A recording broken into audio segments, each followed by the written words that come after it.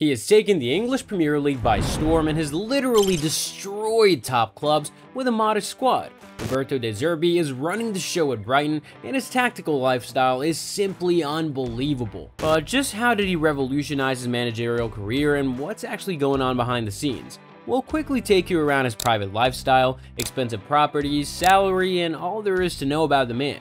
Roberto De Zerbi was born in the picturesque town of Brescia, Italy on June 6, 1979. Raised in a closely knit family, young Roby was clearly obsessed with football. His father recognized this and quickly supported his dreams when he got a little older.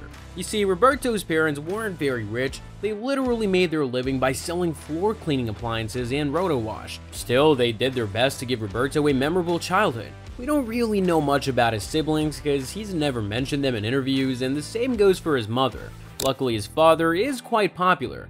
While growing up in Monpiano, Roberto was regarded to be a little genius. His father, Alfredo De Zerbi, served as his first coach and mentor from drawing up experience from hundreds of matches that he had watched over the years. Roberto soon discovered Diego Maradona and idolized the legend because of his skills. Further motivated by his idol to pick up the sport, Roberto spent hours practicing as a little kid. Another thing that influenced Roberto's love for the game was the location of his family house. You see, they lived very close to the Rigamonti Stadium, which belonged to Brescia Calcio. As expected, everyone supported Brescia. Robbie would frequently follow his father to the stadium to get a piece of the action. As the president of the Brescia Club Coordination Center, Saturdays and Sundays were sacred days for Alfredo.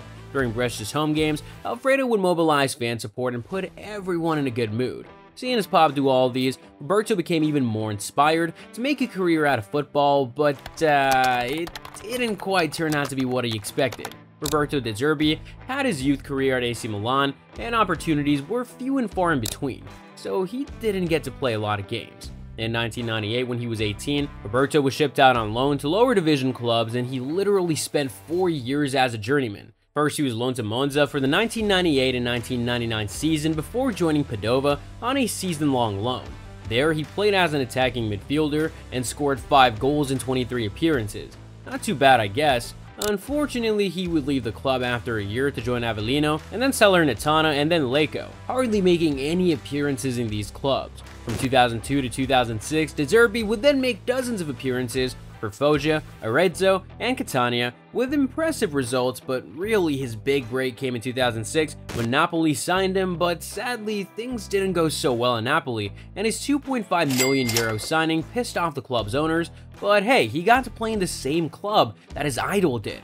After several poor performances, Napoli finally decided to let him go, and Roberto continued with his merry-go-round before calling time on a largely forgettable playing career in 2013. Roberto De Zerbi then went into coaching, and his managerial career looked to resemble his playing days. He served as a manager at Darfo Boario for the 2013 and 14 season before spending the next 2 seasons at Foggia. In September 2016, Roberto De Zerbi finally landed his first significant managerial role, where he was the head coach at Palermo in the Serie A. But again, bad luck just seemed to follow him, and things ended badly. Palermo suffered 7 consecutive and terrible losses and didn't even win any points at home. Palermo had to get rid of him less than 3 months into his appointment. After this setback, Roberto had some serious character development.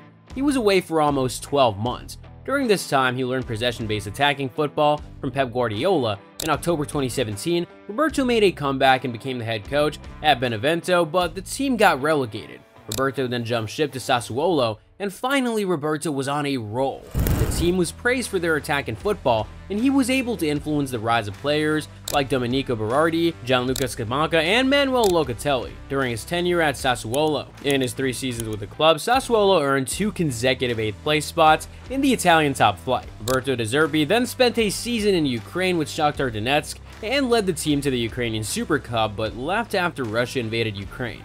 In September 2022, De Zerbi took Graham Potter as Brighton's manager on a 4-year contract. Roberto guided Brighton to their FA Cup semi-final, where they lost to Manchester United on penalties. Last season, Brighton secured a top 7 finish and qualified for Europe for the first time in its history.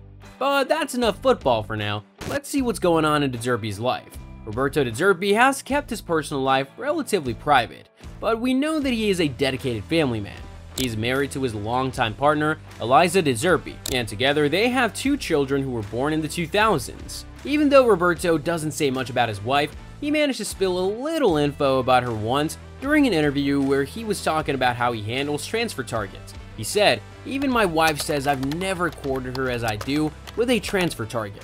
Roberto De Zerbi once said, "I've given everything to football." It almost makes him sound like a prude. Off the pitch, De Zerbi enjoys spending his free time immersed in football-related activities. Whether it's analyzing matches, studying tactics, or mentoring young talents, he is almost always onto something. Of course, he loves Italian cuisine, but the real question is, who wouldn't? Roberto has a verified Facebook account with over 40,000 followers, but isn't very active on social media. Over the years, numerous unverified Instagram accounts with his name have sprung up, but we don't know if any of them belong to him. And as you would expect, De Zerbi has not made any headlines for owning extravagant properties. By now, it's pretty obvious that he prefers to be low-key. So even if he had a fleet of cars, we probably wouldn't know much about it because this guy right here has taken the definition of privacy to a whole new level. However, we expect a football maestro of his caliber to be very comfortable. De Zerbi's net worth primarily stems from his career as a football coach. While precise figures may not be publicly available, his net worth is around the ballpark of $12 million. During his time at Shakhtar, he earned £1.5 million, and now at Brighton, the manager's salary is around £2 million annually. Who says this man cannot become one of the highest paid managers in the world in the coming years? We know that when disaster struck in Ukraine, the manager didn't leave until all of his players and their family were safe. Wouldn't be surprised if he has a number of charitable activities on the side. But like almost every sports personality out there, we can point to one or two controversies that De Zerbi has been involved in. During Brighton's match against Tottenham Hotspur, earlier this year, Roberto publicly threw a tantrum at Spurs interim manager Christian Stellini.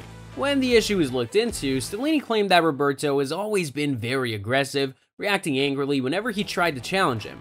I guess the tension must have gotten the better of our Brighton man.